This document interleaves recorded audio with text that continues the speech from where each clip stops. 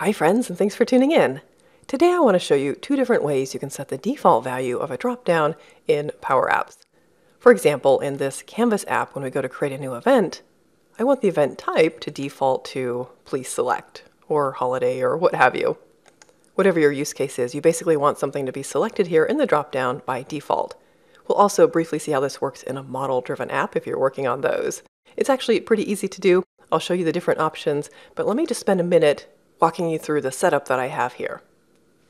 I've got another tab open here for make.powerapps.com, and my data source is Dataverse, but you could also pull data from SharePoint or Excel or some other source, and it should work the same way.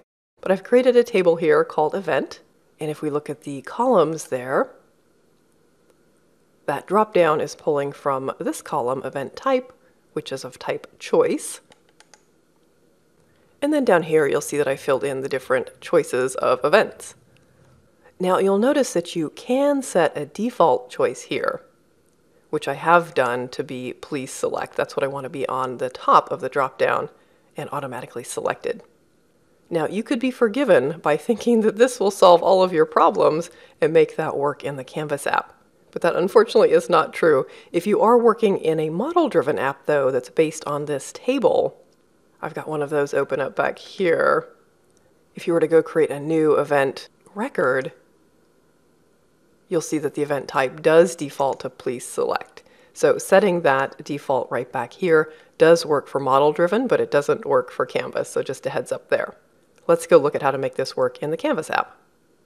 Back here in the designer, I just have a simple screen here, event details screen, and then a form. I've pulled in two different fields. There's one for name, one for event type, and then the Save button here will save the record by calling Submit Form up there on the top. But again, if we run this, you'll see that I don't get that event type default value like I did automagically if I was using a model-driven app. So let's fix that. We're going to be working with this event type data card here.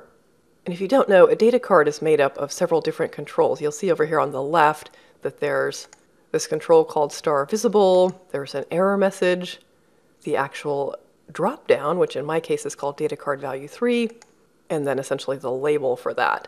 So what we want to work with is the dropdown, this data card value 3. If this is the first time you've worked with a data card, though, select the card over all, and what you'll need to do is over here on the right, come into Advanced, and you'll need to unlock it. Now, I did this previously for this card, but if you haven't done that, you'll have a padlock up here somewhere, and you just need to click on that to unlock the card. And that'll just give you access to the individual controls within the card, and you can set properties on it. And then you can select the actual drop-down here. Okay, I told you there's going to be two different ways you can set this default. The first option is to come up here and select Default Selected Items. And then over here in the formula bar, we're going to type in whatever value we want to appear as the default. This is going to go in curly braces. And just so I can keep things even, I'll do the open and closing curly brace. And then inside of that, you want to type value, and then colon, and then in double quotes, the text that you want to appear there. So this will be Please Select. All right, just like that, I'm going to hit Control S to save. And then I'll play up here on the top right, and you'll see that I get a default there now. Excellent. All right, now the second way you can make this work, again, we're going to be dealing with the data card right here, the dropdown specifically. We're still going to set default selected items, but rather than just hard coding some text in here, I'll get rid of that. Here we're going to use a function called choices, which will look up from the possible choices in this dropdown, and we can match it to our text. Here we go, so choices, and then it's going to need the column. So the column in my case is called event type, and that lives on the events table. So we'll want to go table.column. In other words, events is the table, and you'll see the data type there, table. And then if you hit a dot, that'll bring up the columns within that table. In my case, it's going to be event type, and I can just use the IntelliSense drop down here to help me out.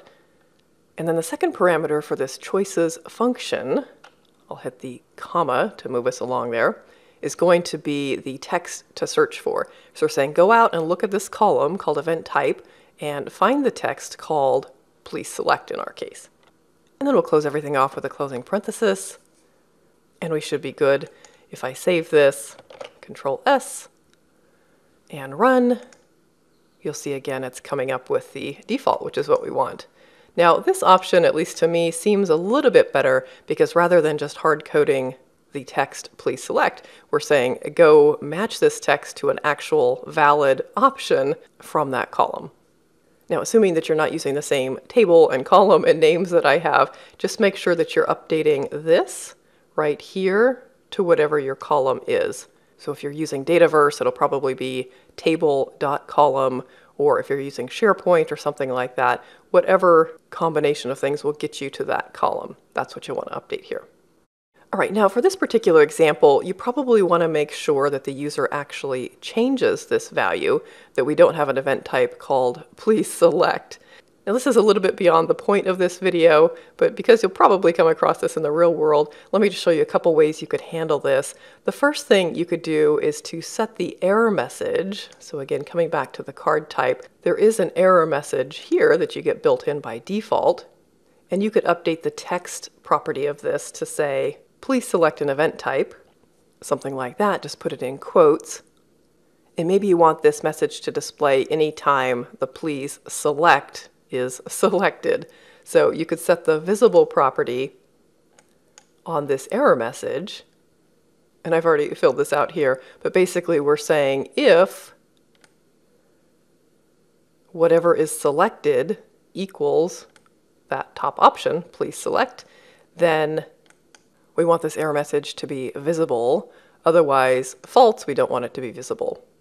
And if you're using a choice or an option set coming from Dataverse, just a heads up that this right here, if you're evaluating the Datacard.selectedValue, that isn't actually text. That's going to come back as an option set. So I had to wrap this whole thing in text. So this is actually the expression that you want, and that will evaluate to true or false along with that text right there. So that's one way you could do it, is just use that error message and display it or not. Another option you could use is to display the save button or not based on this value up here. So let me just cut this error message formula, and we'll use a revised version on the save button. So for save visible, by default it's true, but maybe you want to hide this button if that event type hasn't been changed. So it's the same check. We're checking to see if that drop-down has the please select selected, and if it does, we actually want to flip these. We would want to hide the button, so visible equals false, and as soon as they changed it to something else, then we would make the button visible and they could actually save it. I don't actually love this option because if you have a ton of different fields on the form, it might not be clear why that button's not showing up. You could also write some sort of logic on that button on the onSelect. So right now I'm just submitting the form when they click that button, but you might want to do some kind of logic or check here to say, does the selected value in the drop-down equal please select? If it does, then don't submit the form, or if it doesn't, then do submit the form, something like that. So a few different ways to handle it, but to recap, the way to get the default value set in the first place was up here with DefaultSelectedItems, and then you can either use choices or just hard code the value. So that's it. I hope it helps. If it does, I'd really appreciate you hitting that like button so it can spread to more people. And also think about subscribing for more Power Apps and Dynamics 365 content like this. Thank you so much for watching.